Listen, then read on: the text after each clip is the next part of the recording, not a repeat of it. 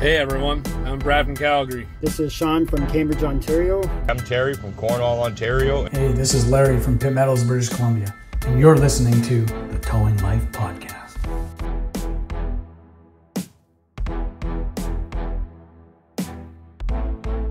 Welcome to the Towing Life Podcast, where the ditches are deep, the trucks are loaded, but the drivers are not. I am your host, TowManG, and as usual, I am joined by my co-host, friend, and former co-worker, the one chain wonder himself, Mr. Changes Locations All the Time, PlainGuy. How are you doing today? What is going on, G? What is going on? I love the emphasis you put on one chain. For anyone that knows me knows that's bullshit. But I'm doing good. You're right. I am constantly recording from somewhere different, as you guys and girls know listening. Towing is about being on the road, being all kinds of places, and that is exactly what's happening. And we are making the best we can with the tools that we have in the toolbox. That is what today is about. Before we get too far into today, though, I want to remind everyone, if you have any comments, questions, concerns, anything like that you want to add to the show, you can find us on Facebook at the Towing Life Podcast. You can email us at thetowinglife@gmail.com. Or you can visit the website, www.towinglife.ca. There is a contact us form there. All the information you need to find to get a hold of us is all there. You will also see it if you're watching on YouTube at the bottom of the screen. G is great, puts it there every week. 100%. We can also take a chance to shout out our logos. As you guys see, we don't have any on the video side today, but I wanted to take a moment to thank all of our sponsors up to date that we've had for the show, all of our supporters. You guys have been phenomenal. We have Strong Arm Recovery, Herb's Towing, Baker Heavy Towing, Cornwall Towing, and Project PCs.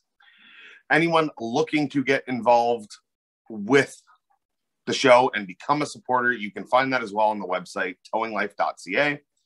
There is a Become a Supporter tab there. Feel free to check it out. Not to mention, we also have our poll going on, G. That poll will end today. Yes. The poll is completely anonymous for those that are worried. I have had a couple people reach out and go, ooh, I don't want to vote because I don't want to hurt anybody's feelings. I can assure you, we have no idea where the votes are coming from. We get, the notification of a vote. That is it.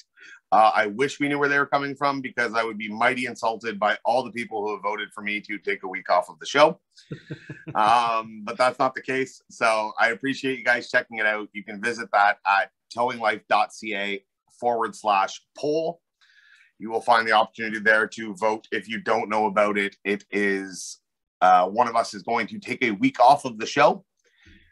By take a week off, I mean, G's still going to have to do the editing and everything, regardless of what happens.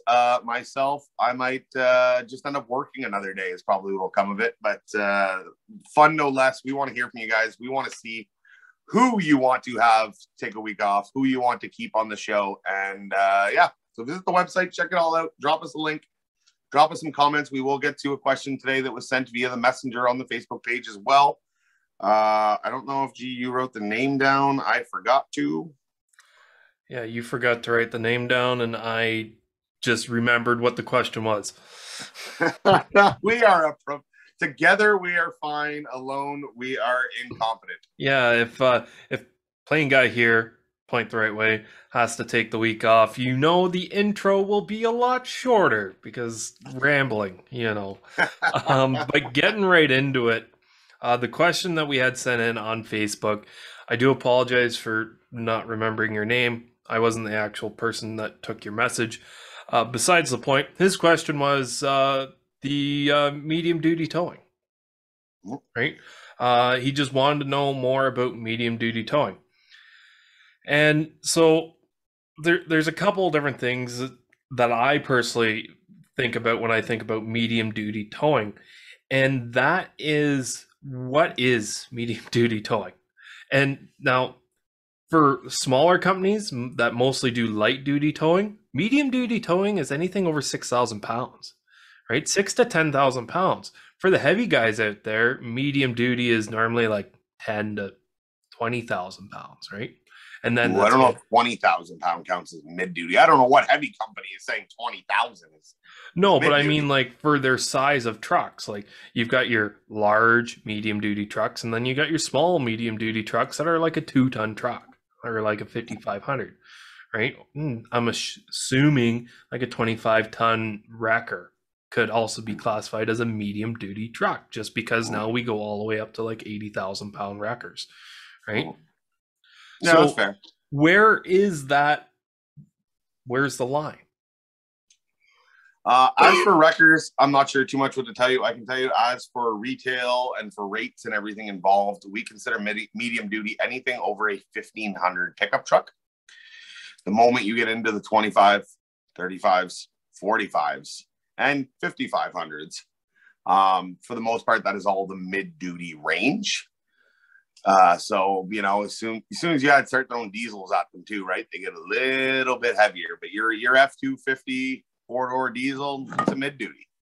Your 3,500, of course, is automatically a mid-duty. 450s and 550s, I think, depending on what, you don't see too many 450 or 550s with boxes on the back, right? You see them with there's some sort of equipment on the back, right? Meaning box trucks, different things like that. You don't see too many of them with a pickup bed on the back. So those can fall, depending on what they are, loaded, unloaded. You start to fall into that medium to heavy duty range. I'm personally a big fan of mid-duty towing. I find it's a nice mix between that light and heavy, right? You're not doing the Volkswagen Jettas, aren't you, mid-duty?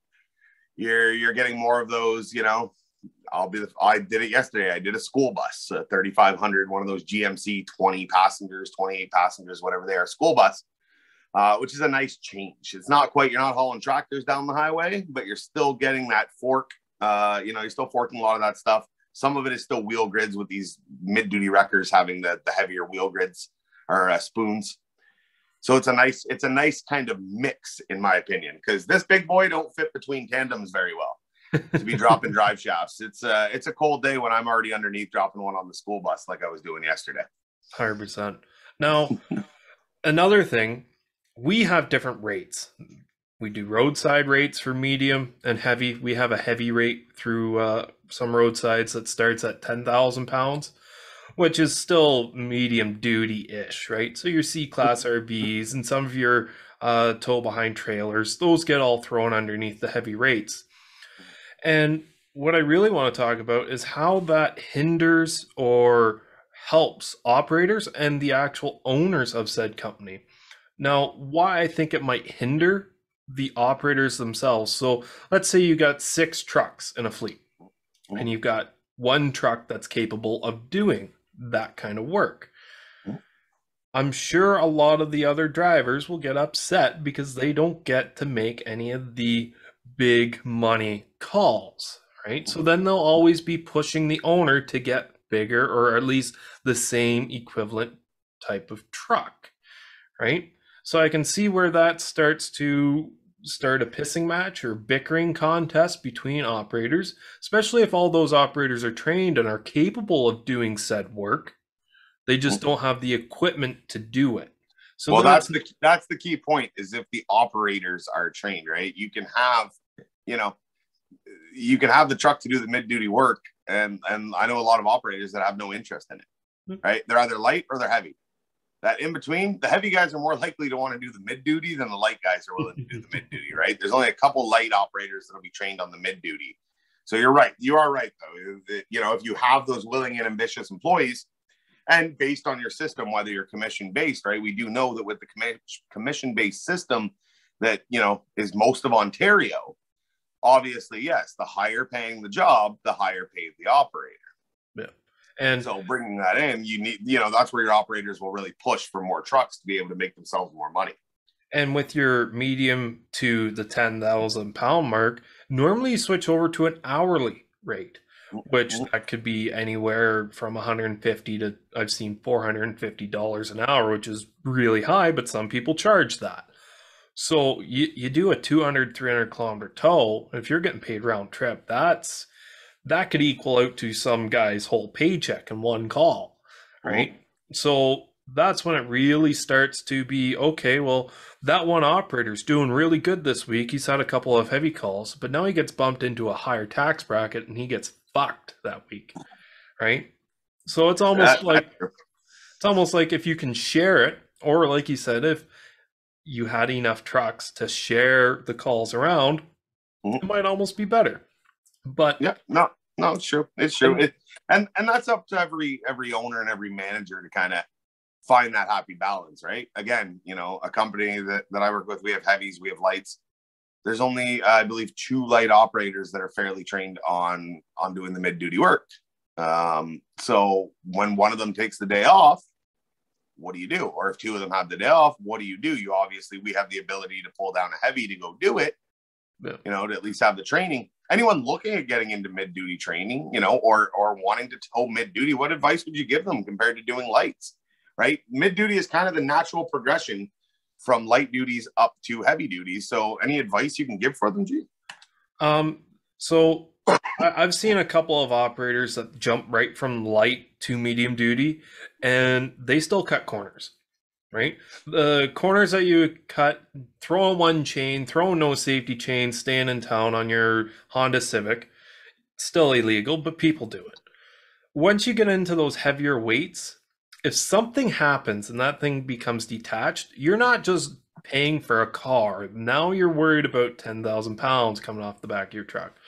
So don't cut corners. Make sure that it's chained down. Make sure it's secured. And take your time. Make sure you have a tape measure in your truck.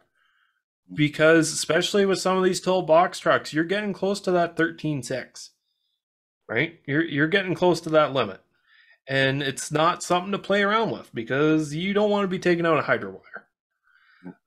Those are some of the simplest things to just show that, hey, I want to learn and these are the things that I can do right now. And if you've got someone in your company that is competent in doing that, stick by them. Say, hey, if it's a slow day and you get one, can I come with you? And you can show me how to frame fork, or you can show me how to drop a drive shaft, or is there any tips or tricks, right? And then get that hands-on experience. Let's talk about drive shafts. What's your least favorite drive shaft to remove? And we're talking mid-duty. I know the heavy guys that are listening are going to be sitting there. You guys don't have it hard. Wait till you get to these pushers and everything else that, you know, I'm talking the big 3 that we see in the mid-duty side of things. We see the Fords, the GMs, and the Dodges. Where are you leaning? Have you done all 3? Yes, I have done all 3. To be honest with you, it doesn't bother me what brand it is. I'm still getting underneath there. I'm still going to get wet. The older they are, the more rusted they are. To be honest with you, the Fords with the 12 points, those are some of my least favorite because then you need specialty tools or you need to have that one wrench. If that wrench goes missing, you're pretty well shit out of luck, right? And especially in my company where we share trucks all the time, it's you got to make sure that you've got all your tools in your toolbox before you go out to a job, before you make yourself look like an idiot. Yeah, I can tell you myself, those 12 mil, I believe it is, on the Fords, I don't mind them. Once you get the socket, the wrench for it, there's no stripping, right? You're not going to strip those things in any way, shape, or form. You get the Dodges, the Ford and the Dodge. The reason I'm a big fan of them is they're actually a plate bolted on to the rear diff, right? To the output. I guess it would be the input. And they're nice because I hate GMs. First of all, GMs, this 11 mil, this fucking getting in there. You can't get on it straight normally. I did one yesterday. Thank God it was easy. I grabbed the toolbox out of the truck that the driver had in there. I go to grab a ratchet. I got looking for my 3/8 ratchet. 3/8 ratchet is busted. I go, that's perfect. I grab a 1/4-inch ratchet. And I go, I hope these things aren't tight because we're about to bust the 1/4-inch if this isn't going to go. And lucky for me, they came right out. It was no problem. But the thing I hate with the GMs is that you've got to take the bolts out. Right? You've got the 4 bolts to come with you. You've got I don't know what the term actually is for it, but the cups that go over the U joints, the actual brackets. The end caps. Not the end caps. Those are a whole different story. I mean the actual like U-bolt that kind of holds the drive shaft on that you're unbolting. or holds the U-joint on. Then you've got the end caps. That is something I see a lot of guys that will pull them off, keep the needles on place them in the casualty. I am a big fan. I keep a roll of electrical tape with me. When I remove the drive shaft, I wrap the end caps all the way around. And that way the end caps actually stay on there the whole time. You don't have to worry about needle bearings going anywhere. But they are a bit of a pain to get off. I prefer those Fords and those Dodges with the flat plate. You take the 4 bolts off. You get a pry bar, a flathead in there. You give it a couple whacks, couple to loosen it up, and then it pops right off. Yeah. You tie it up. Bob's your uncle. You're going down the road, right? Those GMs, I've never had good luck with them. I hate them. I will take a Ford and a Dodge, the 12 mil 12 point, and I believe the 5/8. I think the Dodge is. It's a big enough bolt on it. They're nice and easy to get to. There's no loose parts. There's 4 bolts to put in the cup holder, and away you go. Preferably, I'm grabbing them all from the ass, and I'm not worrying about that. But, you know, these school buses, these new school buses they're coming out with, these little ones, they run the exhaust right down the frame. Like, it literally runs underneath the frame, right out the back bumper.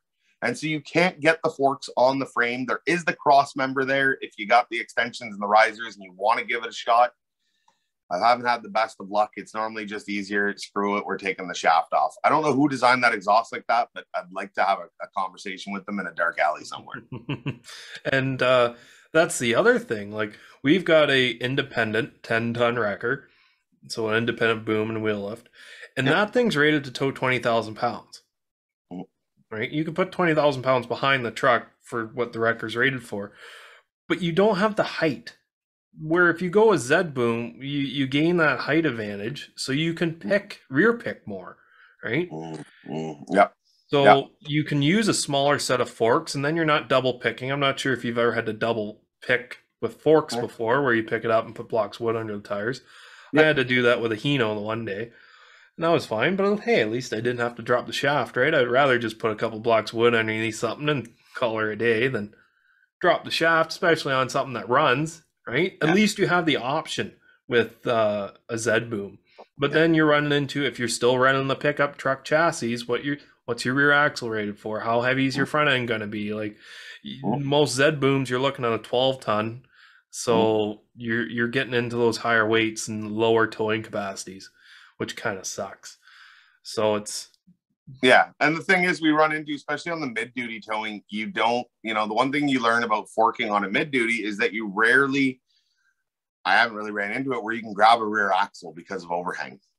Yeah. All right, once you get into the heavy side, of course, there's all kinds of options. You're towing a tractor backwards. There's the U-bolts that are right there on the back axle.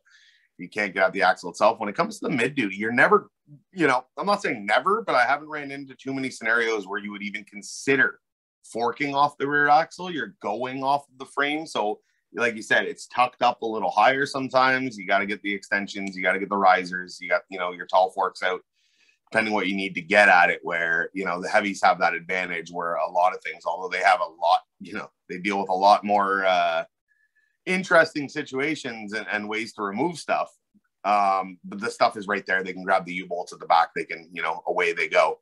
Mid-duty guys, you're grabbing the frame. Key things to look out for, obviously, if you're towing anything off the frame, some of these little buses or these box trucks on the frame itself will have about a welded 3-foot extension off the back with these box trucks. For the love of God, never grab it on that extension, right? Always grab it ahead of that extension. If you can't reach it, grab it from the front, take the shaft off. It's going to save you some troubles down the line, right? Always double check what you were hooking on to. We don't want you to end up, I don't know if you've seen last week that the Toronto City guy towing a bus, I don't know what the situations were on it, what failed, what let go, what kind of securement was being used, but he lost the bus off the back of his truck and it ghost-rided into a ditch and took out a fence. Yeah. That was a full-size city bus, one of those single-axle long city buses. We don't want you to be that guy, right? No. And like you said, not that it's any better to lose a car going down the road, right? There's obviously risks and everything involved, but the bigger the weight, the bigger the collateral damage will be if something lets go. So keep that in mind when hooking up, and always double check. 100%. And 100%. Yeah, just be careful out there. Use your head, take your time, figure it out. Yeah, absolutely. We're coming into the season now where the white gold is starting to fall. And this is one of my favorite seasons because we get to go ditch banging and pulling people out. ditch banging, yeah, because you're just banging out the calls one after another after another. And people really start to open their eyes a little bit and like, wow, you got me out quick. You had a pretty good response time, and people start to appreciate the tow truck driver a little bit more in the winter, especially if their car doesn't start and it's a nice cold day. So, what do you guys do to prepare for the wintry season? I know some guys who carry 2 battery packs because that day you do like 20 boosts that day and your battery pack dies and now you're down to a set of cables and it sucks. It takes more time and more effort and you get Slows snow production everywhere. down. Yep. Yep. And I know some guys who had a set of tire chains in their toolbox, even if they were too far south to technically be able to run them, or even the studded tires. If you get up north, you're allowed to run those, which sometimes I wish I was able to have, but at the end of the day, I pay less in taxes. I hope for it. So for me personally, if I'm sharing this truck with other people like I normally do, I always try to bring an extra pair of pants and an extra jacket to keep myself warm and safe.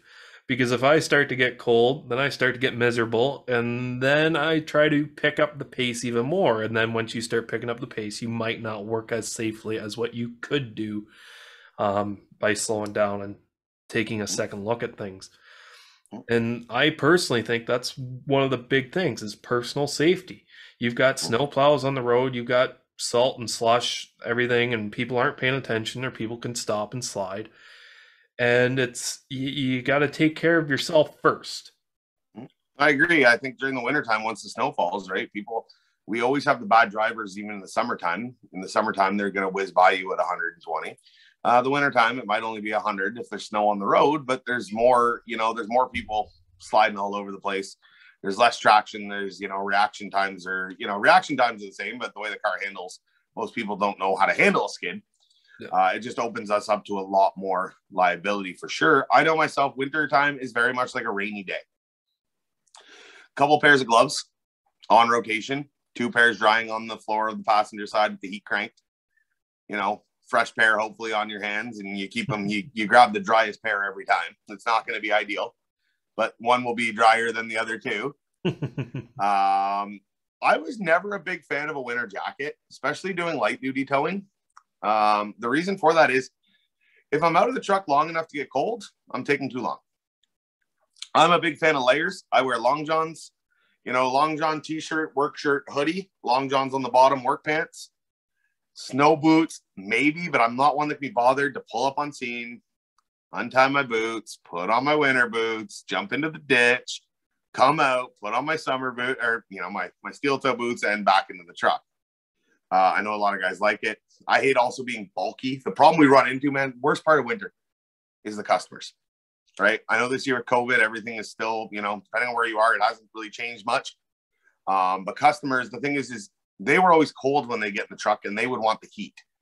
The problem is you were dressed and insulated for the cold. And so I was one that would always run with my window down in the wintertime because I would overheat if I didn't. Mm-hmm. I always hated that. So you had to dress for the kind of conditions, but then you get in the truck and you're sweating because, and they got the heat crank too. Lady is cold. Yeah, they turn the heat on before you even got back into the truck. So you normally get into the truck that's a little mellow. So then if you are cold, you can just put your window up and carry on. But no, she's got the heat cranked and you probably left your window up for whatever reason. And it's just bad news all the way around. The other thing I don't like about customers in the winter, you got a flat tire on the side of the road and they ask you if you can please hurry because it's cold outside. Bitch, your car runs. Just doesn't drive at this moment in time. Leave it running with the heat on.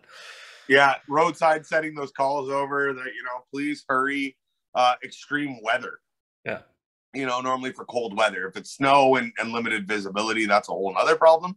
Yeah. But you're right. They'll send that because it's cold outside. And you're like, your alternator didn't die. You got a flat tire. You are sitting in a warm, comfy car. Hopefully, if you're on a major highway or on a roadside, you have your seatbelt on. Best practice to do while you're waiting for us. Yep. But yeah, you're sitting there comfortably. Like, I get every call is a priority, but at the same time, where do we draw the line? And it's also funny where we've both worked out in rural areas, I will want to say, and you'll see the people in those calls saying, they're in the middle of nowhere, please hurry. You're not in the middle of nowhere. You're normally within 20 minutes of any decent sized town, but you get the people from the city that is nowhere to them. Yeah, we're not talking about 100 kilometers, 60 miles away from the nearest town. We are talking 15 minutes either way, and you're bound to bump into a decent sized city. Yeah. Yeah, it is true. It's the city. The city folk come up in the summertime and they go down the back roads they shouldn't and get stuck, and they rhubarb it in the wintertime because they're not used to driving on roads that haven't been perfectly salted, plowed. They'll wait 2 days after a storm. Ooh, I don't think it's safe to drive. Oh, come on, get out on the highway. Put your. I'm not a major advocate for winter tires, but at the same time, I've went years and years without them. They definitely make a difference. They do not help you stopping. They definitely help you accelerating and turning. They do not help you stopping, so don't take that. It's like people with the all-wheel drive now. Everybody's got an all-wheel drive. Everyone thinks they can do 120 in a snowstorm because I have all-wheel drive. Yeah, it just means you're going in the ditch faster is all it means when you do lose it. It's like people who have 4x4 trucks and they click their truck into 4x4 to be able to get places better. That's fine, but your braking hasn't improved at all. Yeah. Your 4x4 has not improved your braking one bit. No other tips. Again, you keep the extra clothes. That's a great idea. An extra pair of pants, some socks sometimes isn't a bad idea. Same again. This is all the same as a rainy day, right? It's a rainy day bag. I got a story from the other day. It was a nice wind shout. And it was that day that it snowed, and it was a sidewalk plow. I was like, okay, whatever. And I get there, and there's a ditch, and it fell off the far side of the sidewalk. And I was like, okay. So I was dumb. I got there. I got on the side of the road. I did off both my winches because I have a twin line.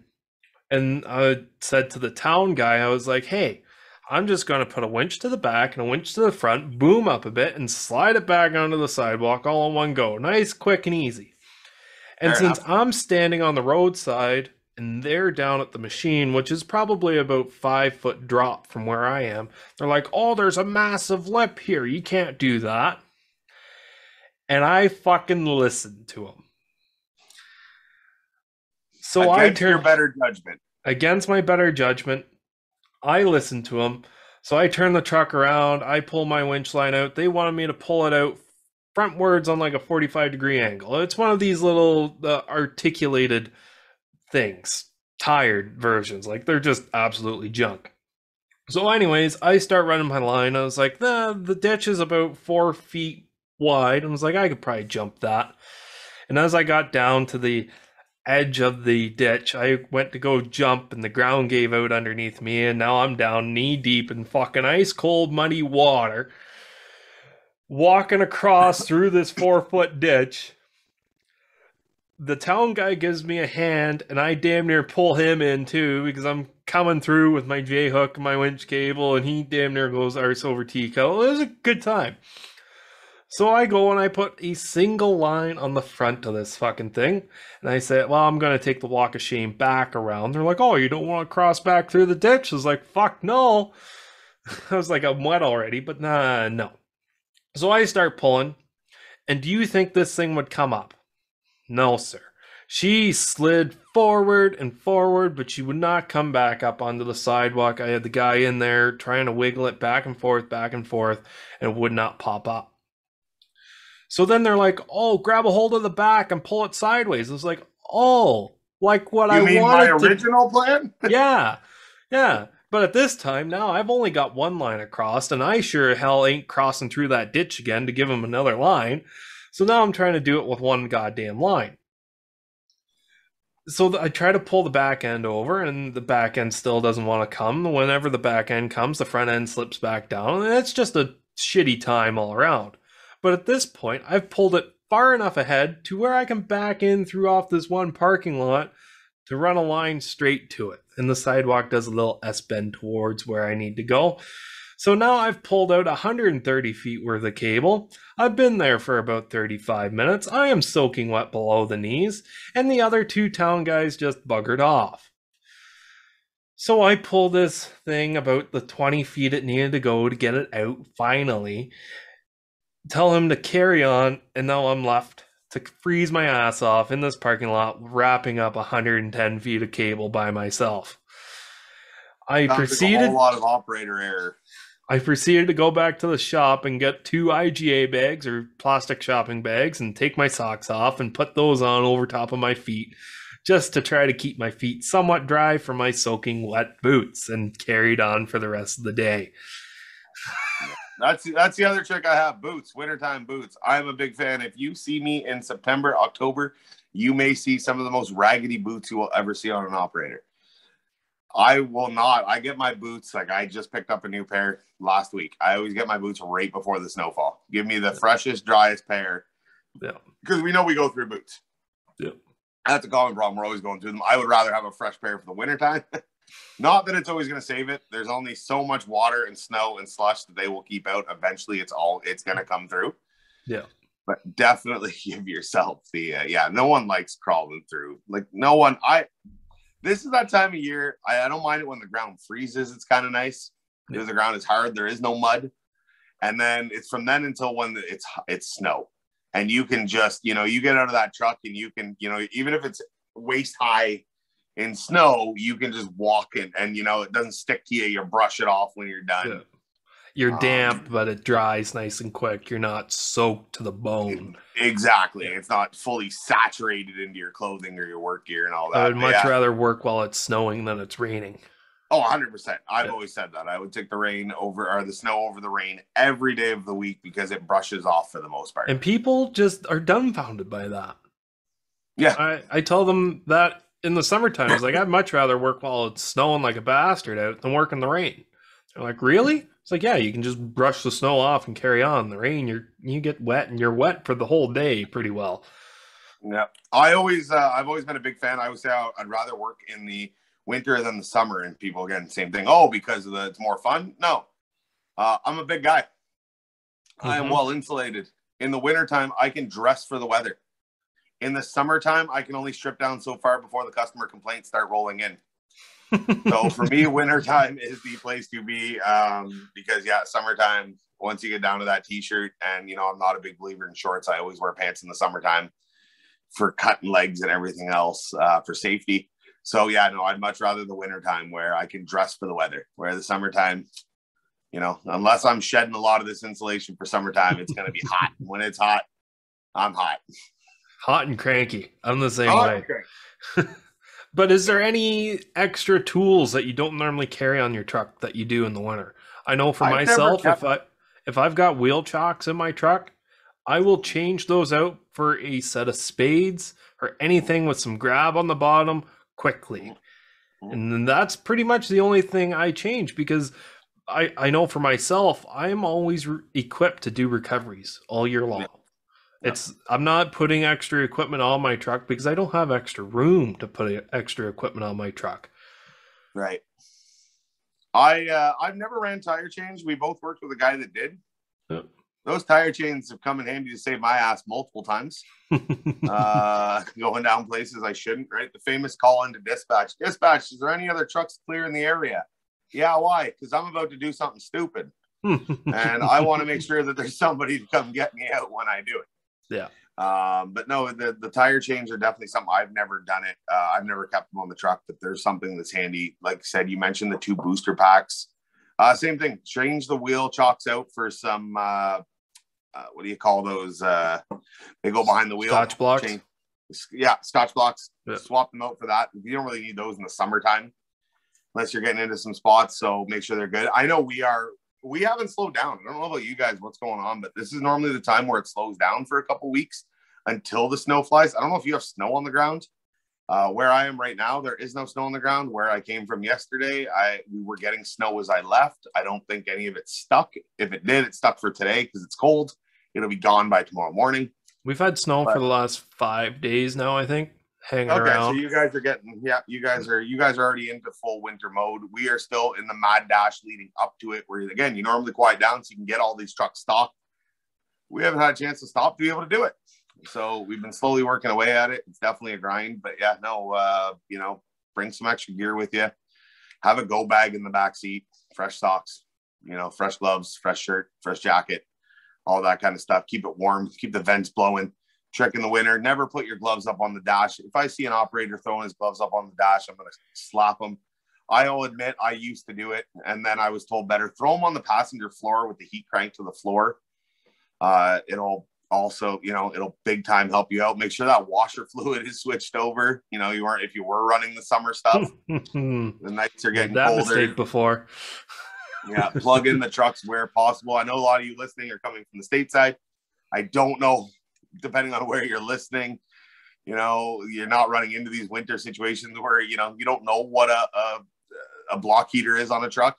But if you are in an area that needs it, start thinking about plugging them in. The worst thing is to go to start a truck in the morning, especially the bigger ones. And it won't start because it's frozen right up. Even if you are in the central states and you do run summer windshield washer fluid, put some all season. Put something that can get into the negatives, because if you get a tow going north into the States, you don't know what the temperature is going to be like. Right? That's fair. It's just smart to do. Yeah. I've been screwed over by it before, and it almost cost me my life and my truck and the trailer I was towing at the time. And it's just, when you can't see, you can't drive. I know a trucking company I used to work for, I used to send trucks down to Texas. And that was a big problem we had, is they would fuel up down there. They'd get up into the northern up here, and the fuel would start to gel up if we didn't put the conditioner in it, because they don't run the for the cool weather, right? For the cold. They don't have the problem down there. So that was a big problem that we had. We always made sure our drivers going down. I can't remember where the line we drew was in one of the Carolinas kind of thing too. If you fuel up south of there, put the conditioner in. Put it in anyways, hell. Because, the fuel is a big difference too. And, it doesn't hurt. Keep that washer fluid with you. Absolutely. Absolutely. Now, we've got one more thing to touch on today, and it's a little controversial. There's been... Well, it's not controversial. It is what it is. It's just stupid. Yes. And a continuing problem, but go ahead. We've had 3 shootings involving tow trucks in the GTA in the last 24 hours. Not from the 24 hours that you're watching this, but the 24 hours since we've recorded this. Yeah, so go back to last week, check out the news. If you don't know, we'll have a link posted. 3 shootings in less than 24 hours. One of them might have been domestic. I don't know, but 3 shootings involving tow trucks and tow truck operators within 24 hours, within, I want to say, 150 kilometer circle of each other. What the fuck is going on? Yep. For the last couple of months, it's quieted down a little bit. The truck fires have kind of subsided a bit, or at least they haven't been put in the news as much. No, they moved east of the border. Quebec's got a war going on too, and trucks are burning. Okay. So it's not just... The arsonist went east for the winter. But stop it. Just stop it. Now, I know I'm not a guy running the highway all the time, nor do I want to be, especially with some of the shit that I'm seeing. It's not worth it in my eyes. Yeah, I'd make a lot more money, but my life's already on the risk enough of getting run over by a Mack truck. I don't need a stray bullet to hit me in the head as well. I don't get enough hazard pay for that kind of shit, my friend.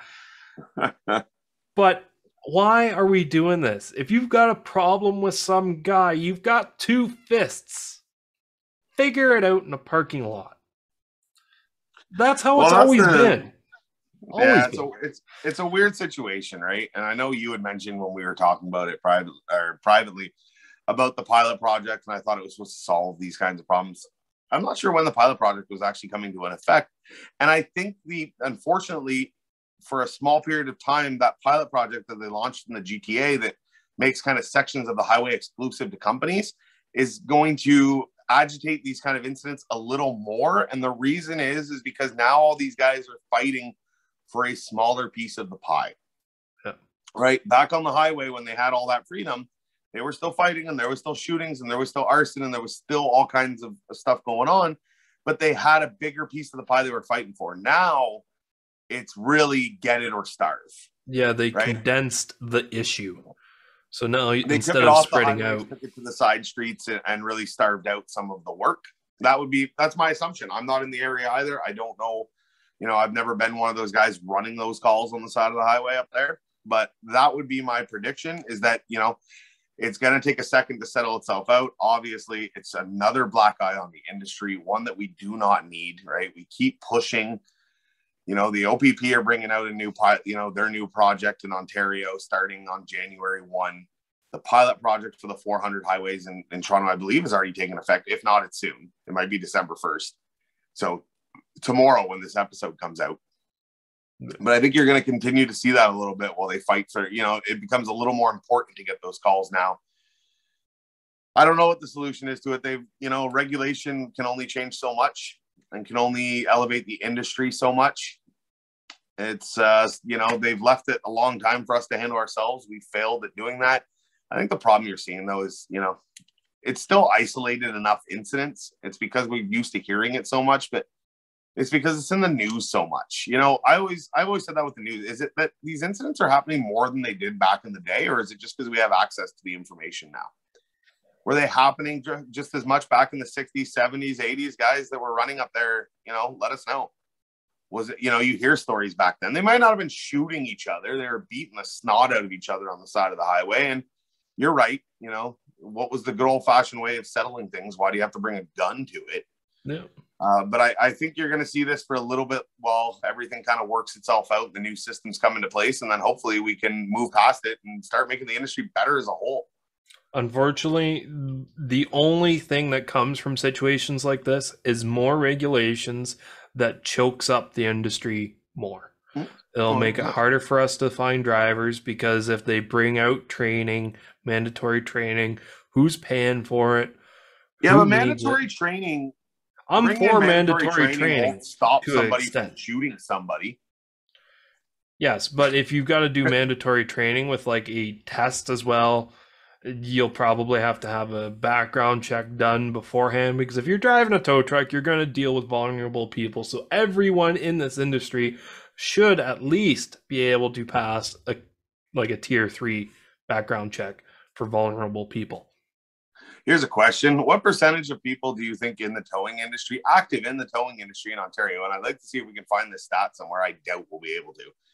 Towing stats are hard to come by in Canada. But, what percentage of operators do you think could actually pass a criminal record check? I'm going to say it's a minority. And in the grand scheme of things across the entire province and all these operators in these bigger cities, I'm going to say it's less than half or more than half of them cannot. So over 50% cannot pass or do not have a clean criminal background. We had a guy come through our doors. He passed his roadside background check, but to get onto the police contract that we had, he did not pass because his uncle was charged with something 35 years ago. It must have been serious enough, because we had an operator, as well as I do, that came in and had a previous record. Yeah. And he had to sit down directly with the cops, and the company vouched for him and everything. The company was in good standings, and he got cleared, no issue. Yeah. And now I think a lot of it comes down to what the charges were. Exactly. But the police won't give you that information, so then you've got to do your own figuring out of why you got fucked. Right. Because theft and all that I can see being important, especially if you're doing policed impound. That's obviously something they don't want.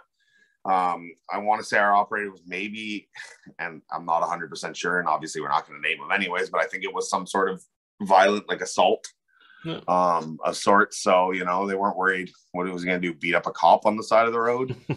I think they're more so worried about theft and drugs, because if you're going to be impounding vehicles that are sealed, like I've unlocked many of sealed vehicles for police officers in my shop on the side of the road, even unlocking police cars, and it is what it is. We've been escorted to police compounds many times because a vehicle was loaded with drugs or different things, right? So 100%. So I think the theft is a big one, or drugs. Not that, violent crimes are any better, but I do wonder how many operators out in the province, and I'm not saying that because you have a criminal record, you're a bad person or a bad operator in the industry. I just wonder what the numbers actually are, right? Yeah. I've worked with plenty of guys that have criminal records that are great and amazing operators. And, unfortunately, the criminal records sometimes can hold them back, which is a shame to see. But it's the reality of the world we live in, right? Yeah. Like I said, the vulnerable persons police report, you should at least be able to pass that. Because I think that's a stickier one than the normal, because there's a regular one, then a vulnerable persons, than a Canada-wide for normally police contracts. The vulnerable persons is one of the stricter ones. Is it? I believe so, because vulnerable persons is also meant for when you're dealing with children. Like a lot of schools in the area, if you're going to volunteer to be a chaperone to go on the road, like the field trips, you need a vulnerable persons check because you are dealing with minors. So I believe it is actually a stricter one than you might think. Well, I just don't want people to see people driving tow trucks that have steal money from their grandparents before type thing while they're in a home, right? If you're going to steal money from your own family, what are you going to do to a grandmother broken down? 100%. And that's up to companies to possibly run their own ahead of time, right? Yeah. Every driver that you have out there is representing your company. It's up to you to weed them out. And yeah, we're the odd one's going to get through, but you got to weed them out and go. Yeah. So on behalf of myself and G, I think that's about it for us and time. As I see your little smooth hand gesture you're trying to hide, that was very, very smooth. I know you don't have a timer in front of you. I normally have a timer. We try and keep them, we try not to run too far over time. We might have today. I have no idea.